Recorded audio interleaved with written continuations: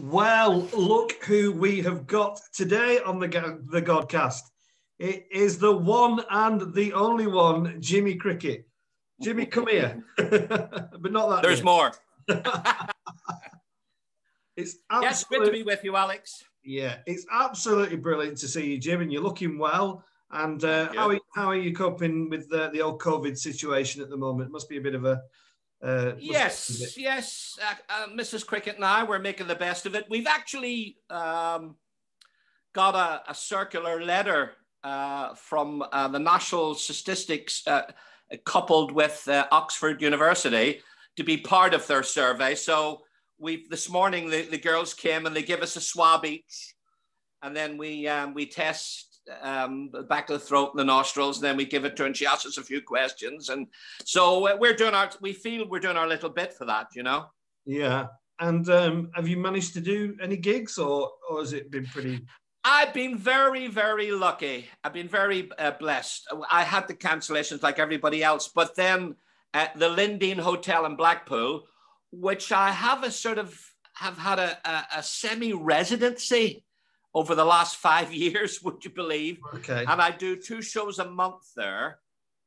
And I got my 2 shows in March before the lockdown kicked in. And then they started again in August. We did 1 in August, and I've done 2 in September, 2 in October. It's all so different, obviously, to what it was. You know, we wear masks, go in, we get our temperature.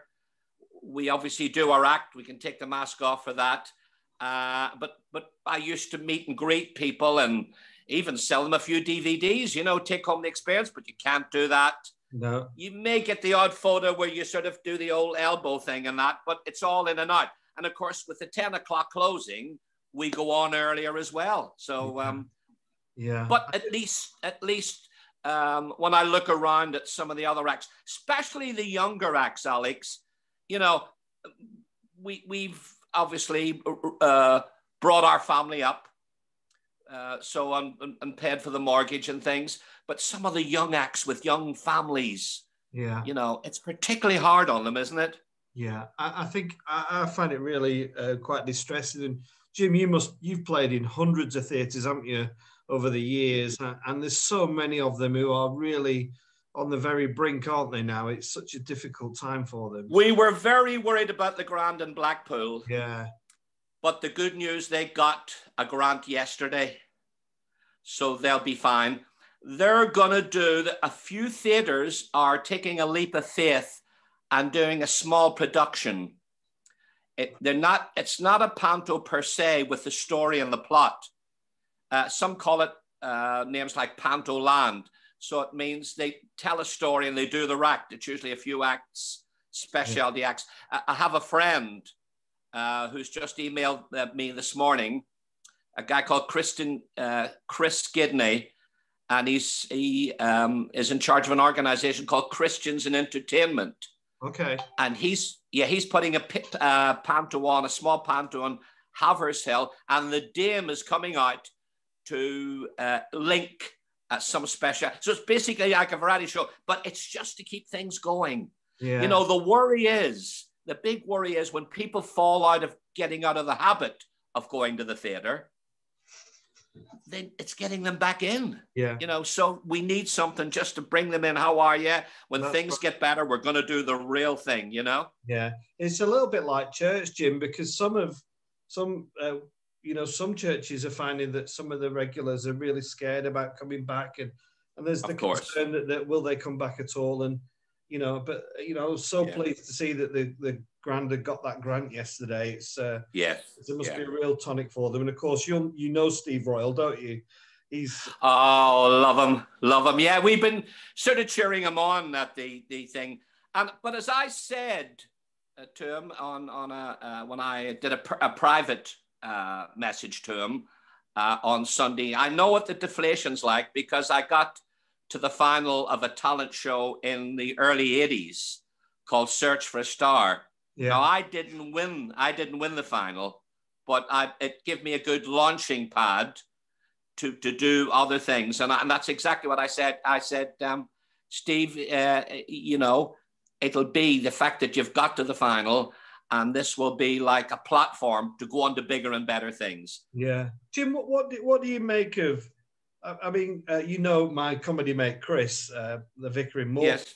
We did Britain's Got Talent. We didn't get anywhere near as far as Steve Royal, but I mean, and I really enjoy Britain's Got Talent, but I do wonder sometimes what next for these people, certainly in terms of telly. There's not many avenues for them now, is there? No, and that is the problem, Alex. When I did Search for a Star, if you once you I mean, I had been doing 8 solid years now during the clubs, and in those days, through the 70s, after I met May, and you know, we fell in love and got married, and she was singing with her sister, but she decided to get behind me and raise the family, you know, behind an Irish, all good Irish comedians as another good Irish wife. But what had happened, and there was the work there to learn your trade, especially for comedy, working every night, you know. But the brunt of my argument is that once I got on that and was seen, then there was the good old days. And that was a variety show that came from the City Varieties Leeds. It was a nod to Victorian times, but so the audience dressed up in Edwardian costumes. So it was great. Then we had another variety show called Starburst. And then if you could really had a good agent, and I had a very good lady in London, I actually got on live from Her Majesty's. Yeah, and live from so you could get on shows where you could do 5 or 6 minutes of what you do best at. And that then would generate work round the clubs, but it would give you a foothold into theatres. Yeah, yeah. You know, it's always that magic moment when you break through and you do your first theatre tour because you're the new kid on the block. Yeah. So have you seen this fella, the Irish, he does comedians, and he does these and da-da-da-da. Oh, let's go and see him. Jim, that was a... Do you think do you think that contributes to the demise of the summer season somewhat? Because when I was a boy growing up in the 80s, there's nothing. My mum and dad, we lived on end of the piers. We did all the shows in Bournemouth, the shows in Blackpool. Where there was a theatre, we would go. And of course, you played Blackpool many times. And I remember summer seasons kind of.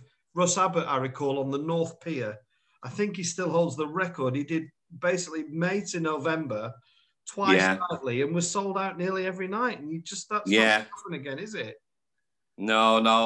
That they were halcyon days, actually. They were wonderful days. Blackpool always had a special affection in people's heart. And from a business point of view too, the illuminations always give it that kick to go into November. Yeah. Whereby Bournemouth and Great Yarmouth, when you get to early week in September, the kids go back to school. Yeah. So they had a shorter shelf life. But Blackpool had this big thing, the big switch on towards midway through August. And then as the dark nights came in, the illuminations then began to blossom and shine, you know? Yeah. So, I wish I had a ready answer for why, you know, it's just a combination of factors. Life moves on, fashions change. I think the lull of the summer abroad, I think the holiday flights, the cheap package, and they've got the one thing that we can't match. We can match them in everything else, like warmth, hospitality in our hotels and everything else. But you've got that sun, that sun there. And people will pull up with an awful lot as long as they can wake up in the morning with the sun shining, you know? It's very true. It's very true. Jim, let's just go back to when you were a boy and kind of, where did the kind of love of comedy emanate from? Were you the class clown or were you quite... Yes. Yeah, you were? Yes. Yeah. And I suppose I used to think you're the only one, but when you hear other people's biographies, other comedians, it's a pretty much a sort of a general thing. They did it to stop the bully, really, in a way. You know, when the big guy puts his dukes up, and you know, to handle him better, have you heard the one about, or how are you? And, I'll leave him alone. He's, you know, a bit of an idiot. Yeah, it did.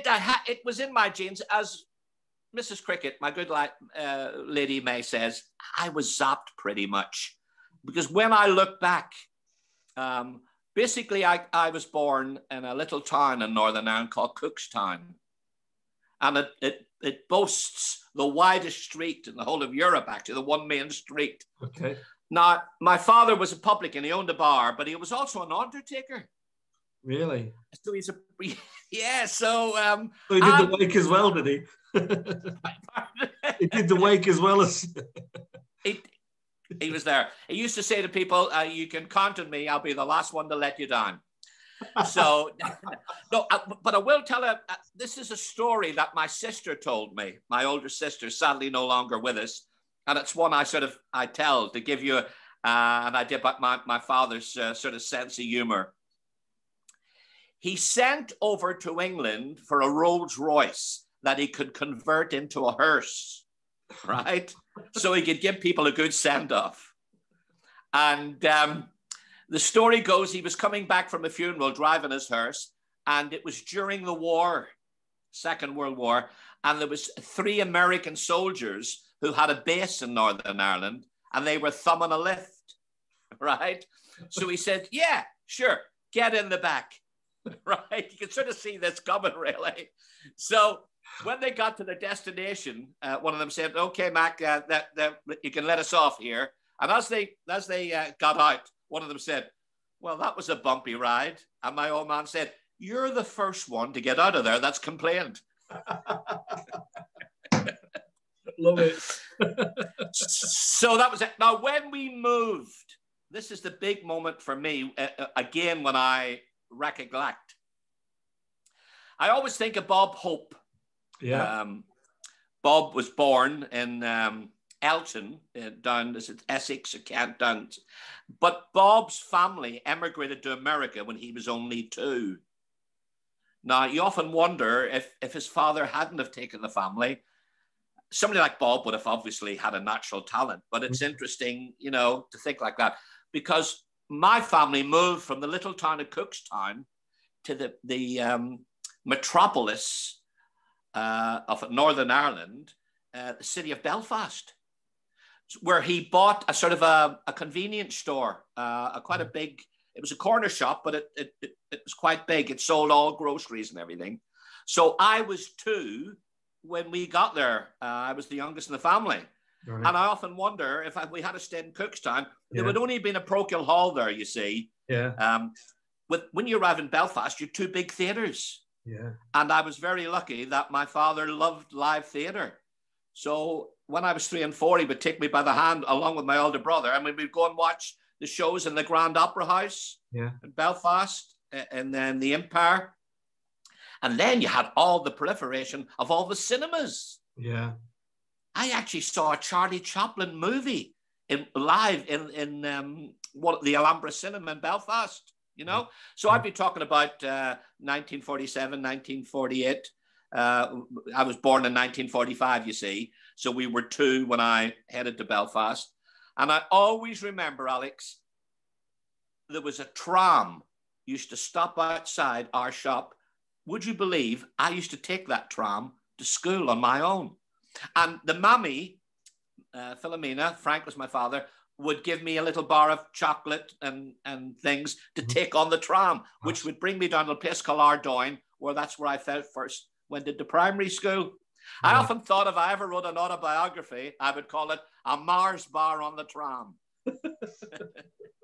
When I watched that movie, Meet Me in St. Louis, with Judy Garland, and there's a great, they do the trolley song. Bang, bang, bang goes the trolley. Ding, ding, ding, ding goes the bell. I always think, as my childhood with a tram, because there's an ambience about a tram. It used to rock it along, and you used to hear that, and it was, it's so very much because soon after that, trams went out of fashion. Then they had the buses, the trolley buses, and then they had the normal buses when they took the trolleys down. So it was very much a thing of its time that I happened to be there at that time, but with great warm memories, Alex. Wonderful. Yeah. Jim, this interview is whizzing by and I'm enjoying it so much, but I've got loads to ask you, so I'm going to I'm going to get through some. So yes, no, you go for it. You go for it. Yeah. So was religion part of your family growing up then? Yes, yeah. Yes, we were Catholic, Roman Catholic. Yeah. And what was church? Was church a good experience, or was it? I spoke to Eamon Holmes a few weeks ago, and he was just saying it was just dreary. And he sent his best wishes to you, by the way. Oh, lovely, yeah. Lovely. And he just thank you. I appreciate it. And for some churches, just a mind-numbing experience. Was it that the case for you, or have you always enjoyed church? Yes, I didn't. I must confess, obviously, I didn't have the strong faith that you get as you get older, and then because it makes you want to go. You're going because the family are there, but because they're going, you're going with them. It's still, again, that's another thing with happy memories. What we would go and all come back. And I have a vivid memory of Christmas morning coming back for my toys and things. So my thing would be, it wasn't a grind, but I didn't have the passion and the belief then. I was sort of doing it, but there were all lovely people that were with me. Sunday school were beautiful people. And, the Mammy and it was a lovely, I had 3 older brothers, you see, and a sister.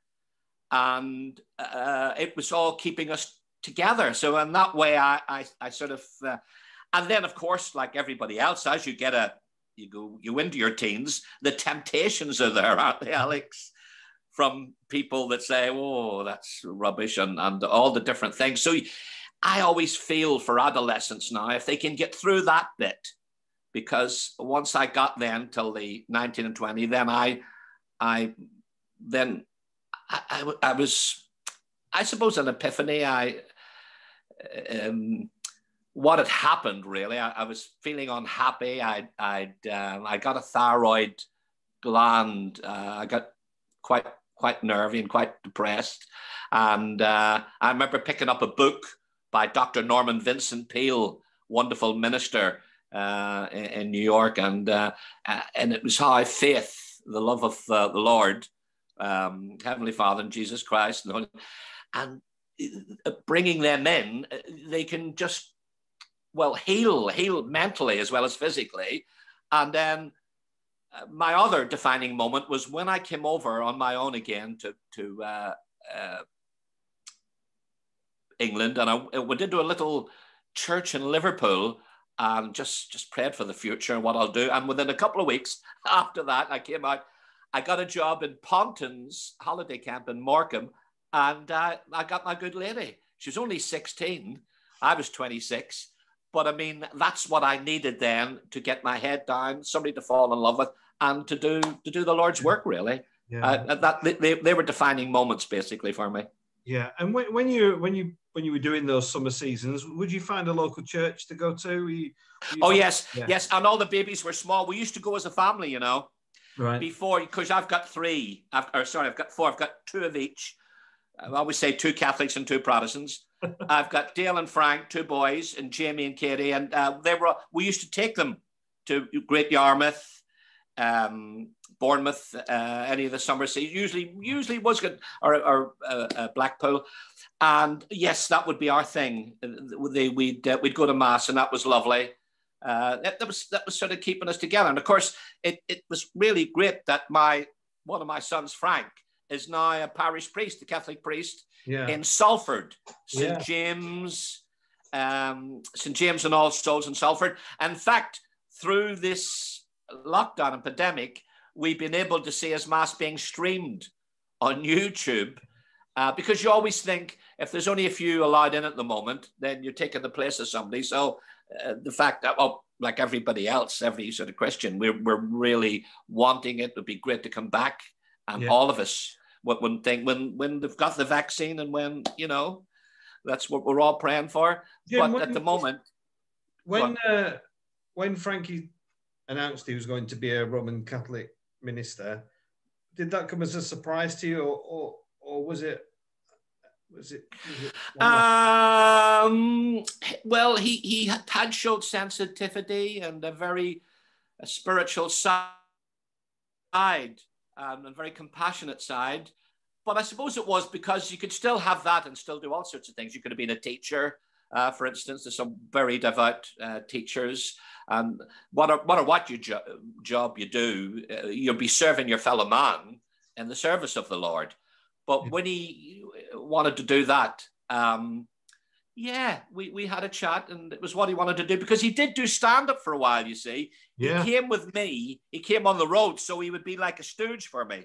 Yeah. In fact, he used to play. I said, look, if you want to do something when I'm on the road then, and he was getting sort of clarinet and saxophone lessons. I said, I'll tell you what, I'll give you a goal. If you can play Rock Around the Clock, because I had a strobe light then that I used to dance to, and a strobe light made you go quicker. It was made you look Charlie Chaplin, like speeded up like a silent movie. And so he practiced night and day to play Rock Around the Clock. And I said, right, you're in. And so he came on the road with me as a sort of a road manager. And so that was lovely. It was during that time we were down in Babbacombe. That your viewers and listeners will obviously know, it's just right next to Torquay. That was a special place too, Torquay. We did some lovely summer seasons there, the English Riviera. And it was in Babbacombe where he said he got the calling and wanted to do it. And it was tough, at first, Alex, because Frank wasn't very academic. He didn't want that. He always wanted to come with his dad and the thing. So he was turned down, and he won't mind. Nobody will mind saying that. And because he said, Dad, they don't want fishermen now, which was a great thing, really. But he persevered, and they said to him, well, look, if you can get something like an A or O level, if you could do some work in the hospital. It was a bit like me with the Rock Around the Clock. The bishop said of Salford, said, if you can do, and then we'll know that you really want it, Yeah. And then what they do now in the faith is that they go over to a place in Spain called Valladolid, and they have a reflective 12 months. Okay. And Valladolid is right out in the mountains of Spain. You have to learn Spanish, even to get your shirts ironed. Even the lady doesn't know any English. So it was a great way. He learned, but he reflected, and then after that, then he did his 7 years. Yeah, amazing. I'm gonna get your son on. I'm gonna get Frankie on here, because I was not back in my first attempt to join the priesthood, and I had a very difficult academic background, it'd be great to chat to Frankie about that. And Frankie came to the show that you did for Jack and Crack at Great Harwood a few years ago. That's right. We did a bit of crosstalk. Well, the thing is, Alex, you're living proof that you have to hang on because of what you're doing now, your personality. You are such a gift to the church and to Christianity. Oh, that's very kind, Jim. That's very kind. Jim, I really adore you. And what I love about you is I remember you as a boy. I remember watching you and those shows. And when you came to do that show for Chris and I a few years ago, what I loved about you is you absolutely, you've got your art off to a T, and you don't go where you're not. What I'm trying to say is, you know what works, and it's all very healthy, and it's lovely, and it's kind, and it's clean, and nobody gets attacked or nobody gets insulted. If anybody's the butt of the gag, it's yourself. Yeah, I love that, Jim. And you would probably be described as old school by some people, but actually, I think that's a load of nonsense, because funny is funny, isn't it? Mm. And it just works. Yes, it's a label that I'm happy to, because that is what I grew up. It was Ken Dodd, it was Markham and Wise, it was Tommy Cooper. They're the people I loved. So people would say they'd be old school. And so I'm happy to share that label with those giants of comedy, Yeah. And there's not I'm going to be really controversial here. Some stand-up comics on the telly aren't funny, are they? Well, the other day, because sometimes you can be blinkered and things, and you don't bother. But it was our 46th wedding anniversary a few weeks ago, and we went to a lovely place. It's called the Scottish Riviera, It's the best kept secret in the UK. You get to Dumfries, and we booked into Holiday Inn, and they have these lovely, you can do a little, you've heard of a pub crawl. It's like a beach crawl. Right, yeah. And the first one is called Sandhills with beautiful sand. The next one's called Rockville, which has got rocks. There's one in the middle. Our eldest boy had actually done it with his family, so he gave us a list. And then Kitford is the third. So we did that, and bring me back, because I'm so busy doing this for the tourist board in Scotland. I've lost the original question. Bring me back to it. It was about your kind of clean sense of humour. Yes, gotcha. Gotcha. We were talking about other, and I came back. Yes, we came back to the Holiday Inn, and we turned on, and Michael McIntyre was on, and I just thought he was wonderful. Yeah. I thought, why haven't I watched this? Because he has the movements, his body language. He puts so much. You see, people don't realize how much work he even went into those routines. Yeah. And I thought this was great. I loved him. Yeah, he is very funny. I discovered him in a way. My kids love Michael McIntyre. He is Isn't he just good, isn't he? He is. Yeah, and he's pretty. He's mostly clean, really. Well, the night I saw him, I didn't see anything on Tron. I think it might have been just a quick throwaway for Letterwords, but everything else, he didn't need it, you see. No. When they have the humor, the originality, the inventiveness, you really don't need to delve into the naughty stroke, swearing, bodily function type humor, because there's no need for it. That's suppose what I'm trying to say. Jim, I just want to ask you a few more, because we haven't got an awful lot of time left, but I'm hogging this. Well, that's the plan. That they don't hear about me. Thank you. You're very there. It's just, I suppose I want to expand, but I know exactly what you mean. We'll have to do another one. Do part 2 then. We will, yeah. So, listen, I want you to tell me about this papal knighthood that you've got. Yes. Tell me what is this? It sounds fantastic. What is it? Right. What happens is, if you sort of do charitable work in the Catholic Church and you get put forward, I think you need a champion like everything else. And what I did, I suppose, was I went over to Liverpool. We met a lovely couple when I was doing a show over there called Bill and Sue Lees. And they're just a delightful couple. And they wanted to raise funds for a doctor they knew in India who wanted to raise money to teach young students over there, to help them through college and university so they become doctors. Okay. So I did a few of those, and we sort of hit it off. And Bill's the sort of fella, even if he isn't involved in a show, if he finds out you're working somewhere in Liverpool, he'll say, meet me at the Rocket when you come off the M62 and I'll show you how to get there. So I would follow him in the car, and he wasn't even involved in the gig. So that's the type of fella he is. So they wrote to the Bishop of Salford suggesting, because of what I'd done in charity. And again, they got knocked back, they didn't get any answer, but they were pretty much tenacious in this, which you do, because you can't start chasing yourself. That's not, No. So we got a new bishop here just a couple of years ago, Bishop John, and he was pretty receptive. So much so, he said, yeah. And he got in touch with the Vatican. And the long upshot of it was, my parish priest came to the house, knocked at the door, and he said, I've got that. I thought it was a birthday present because my birthday was coming up. But when he opened it up, it was a diploma in Latin. Wow. Signed, by Pope Francis. It could have been a secretary or a cardinal there, but it's my real name, James Joseph Mulgrew, in Latin. Giacomi, I think, was the first name. We got that. And of course, it just bowls you over that they absolutely, Billings have taken the trouble. The bishops thought too, because obviously you don't throw them away like food parcels, No. And and that's really how it all came about. Alex, you ever met Pope Francis? Jimmy's a... No, because I was on the television program Pointless. And Alex asked me about that. And he said, and did you go over to Rome for the Mass? I said, no, we just had a Mass in Rochdale.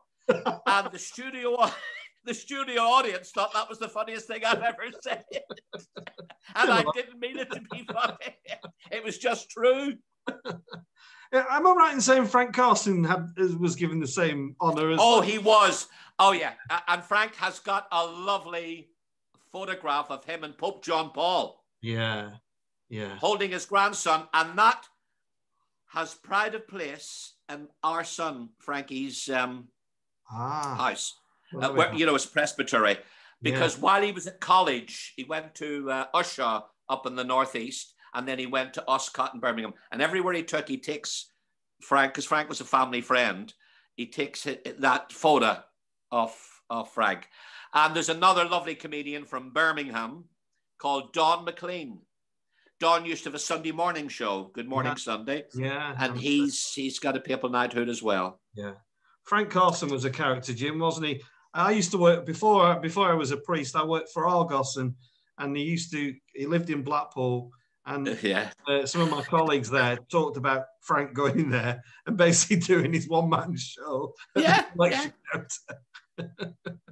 My favourite joke of Frank was, he'd go, I went into a bar and a fella shouts across, Frank, lend us a tenner. I said, I can't hear you.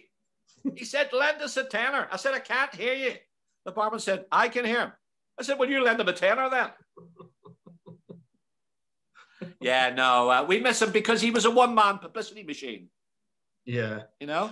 Yeah. And when I'd come across from Northern Ireland, the first time I come across, just to dip back into that part, because Frank was, what's the word? Inspiration. He made that leap over and became a comedy star over in England. He was on Opportunity Knocks, a talent show of its day in the 60s. So his manager in Liverpool was called Ernie Mac. So I went to Ernie Mac and knocked on the door and said, I want that, like,